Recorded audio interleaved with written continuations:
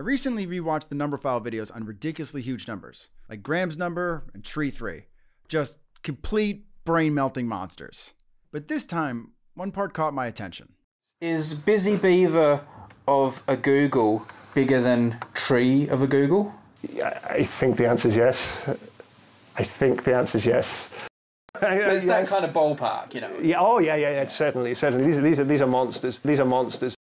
And so, I went down the rabbit hole of the Busy Beaver numbers, and oh my god, I'm convinced this is the most mind-blowing function in existence. I found out that no algorithm, even in theory, could produce numbers that keep pace with this beast. And if there was some magic brute force computation of even some small values, then that would involve resolving centuries-old unsolved problems in mathematics. And some mathematical systems lose the ability to prove its values beyond a point. I mean, what? This thing, which is just a fixed sequence of numbers, is quite literally a boundary separating the computable from the uncomputable. You'll see what I mean. Now I have to admit, I'm a bit out of my depth here. All I've done really is read the work of Scott Aaronson and a few others. So consider this just a forwarding of those ideas and an introduction into the crazy world of the Busy Beavers. First thing, we need a binary Turing machine. This is an abstract device that acts on an infinitely long tape made up of ones and zeros. The machine has an internal state. The machine then reads a cell, and then, depending on its state and what it reads, it writes either a 1 or a 0. Then it shifts either left or right and transitions to a new state. Also, it may halt, completing the computation. Now, to represent all of the machine's behavior, we use a state table, where we have the machine's state along the top and the value it reads along the left side.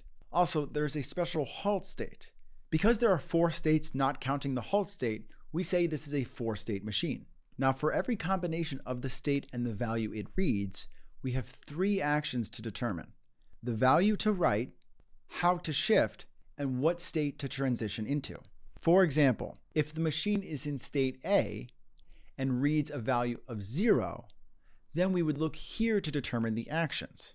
In this case, we would write a value of 1, shift leftward, and change the state to D. So if we start with an all 0 tape and in state A, then this machine operates like this. Now there are a few things we need to know about Alan Turing's invention. First, the Church-Turing thesis suggests any computation, that is, any finite sequence of steps applied to some input to produce some output, is equivalent to the operations of some Turing machine. That's a bit of an oversimplification, but it's good enough for our purposes. This means all of computation, all algorithms, may be thought of as Turing machines. And if we make statements about Turing machines, we can say those apply to all programs. Any Python function, C++ program, literally anything your computer is doing. And second, Turing proved no algorithm exists that receives as input any state table and any input tape and decides whether the machine will halt on the tape. Such a problem is undecidable. This means there's no general way to shortcut computation. To know if it halts, you sometimes have to run it and wait, and you might be stuck waiting forever, never knowing the answer. One thing worth emphasizing is this says there is no single algorithm that works on all machines and tapes. With some specific machines and tapes, a specialized algorithm might be able to decide if it halts. And now we can ask, what is the Busy Beaver function, which we'll write as sigma n? First, we consider all n-state Turing machines, so think of all possible state tables. Second, we run each machine on a tape of all zeros. Next, we look at all machines that halted. The nth Busy Beaver number, sigma n, is the maximum count of ones written. So each machine that halted will have written some number of ones over the all zeros tape. Sigma n is the max number of ones written by some machine. The machine that achieves this max is called the Busy Beaver machine. Let's do an example. Let's say n equals 2. So we have a 2-state table to consider. I'll start by just making up the machine's actions. Now to see what the machine does, we'll show the tape after each operation. We start with all zeros, and then after a write, shift, and state transition, we have the next tape. And this continues.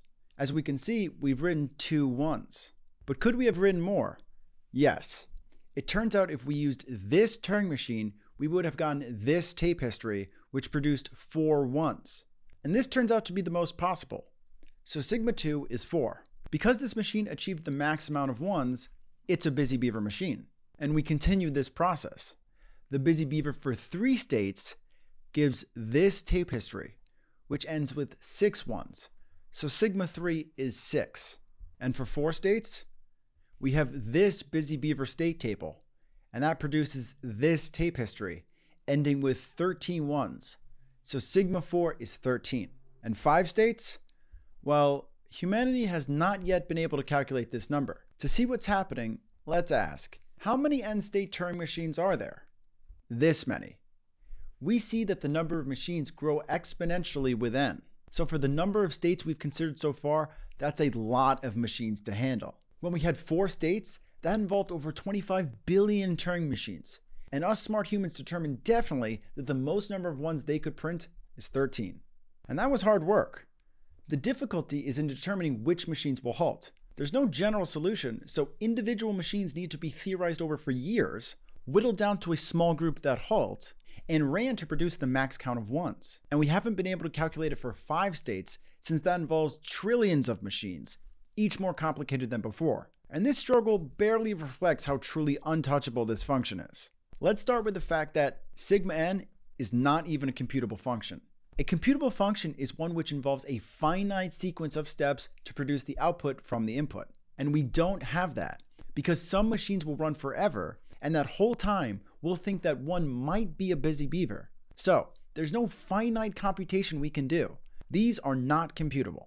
So you may ask, how can we compute these for any numbers, like sigma 4? Well, that's a subtlety. The non-computability comes from the lack of a finite procedure for all n. But for a specific n, which brings a finite set of machines, we might be able to analyze our way to the answer. Okay, it has been shown that this sequence grows faster than any computable function. I'll say that slower. Out of all possible functions which receive an integer n and use any algorithm to return an integer in finite time, the Busy Beaver function beyond some value of n will grow faster than it. That's expressed like this. This is absurd. The ridiculously general practice of merely taking steps, that is, of processing an input in any conceivable way, is damned to lose to this godly series. To really get this, let's take a shot at the king. I'm going to construct a challenger, my own fast-growing function. I'll start by inventing some notation. Let's say a question mark means an exponential version of a factorial. So 4 question mark is 4 to the 3 to the 2 to the 1. And we evaluate from the top right downward, giving us about 262,000, a pretty big number from 4. Now let's consider 4 question mark. We know 4 question mark is about 262,000. And now we're reapplying the question mark, giving us a massive tower of exponentials, 262,000 terms tall. And remember, we evaluate exponents from the top down. So 2 question marks in and we're already at a useless number. Next, I'll define the dash question mark. It's defined as, if we apply it to 4, then that's 4 with many question marks. How many? We will have 4 question marks. You remember how ridiculously out of hand things got with only 2 question marks? Well, now we're going to do that many, many more times. In fact, about 262,000 times. So this is bananas. And let's push it. For double dash question mark is defined similarly, except using dash question marks this time. To be clear, we evaluate this expression from the left. So we start with 4 dash question mark, which is that ridiculous number I just described. Then we take that number and feed it back into the dash question mark, giving us something beyond comprehension. And we do that many, many times. In fact, we do that an unspeakable number of times. So this is utter insanity. And now, my sequence, my attempt to dethrone the Busy Beavers is this. So, how well does this thing keep up with the Busy Beaver function? It's not even close. Sure, for small n, my function is larger, but beyond a certain n, the Busy Beavers are totally out of sight. In fact, at which n does the Busy Beaver sequence surpass my sequence? Well, we can use some bounds on Graham's sequence, which is a much faster growing function than mine. To relate Graham and sigma, we know this and this, which are probably very loose bounds. This makes me guess sigma overtakes my function probably around 10. Just a guess. I wouldn't be surprised if it's 8. The point is, we are barely off the kiddie slope and Busy Beaver wrecks my function. And here's the crazy thing. The reason we know Busy Beaver overtakes my function is because my description of the function ends. By merely specifying a finite procedure of how to produce the output from the input, the Busy Beavers had me beat. My sequence was computable, so I'm finished. And it wasn't even a fight. And now, things start to get really weird and abstract. It starts with the fact that there exists a 27-state Turing machine that halts if and only if Goldbach's conjecture is false. Goldbach's conjecture is one of the oldest, most famous unsolved problems in mathematics. It states that every even integer greater than 2 is the sum of 2 primes, and no one in history has been able to prove it. What this means is, if sigma of 27 was computed the direct way, involving deciding which machines halt and which don't, then that would involve resolving Goldbach's conjecture, since we would have declared whether the Goldbach machine halted. If it halted, the conjecture is false.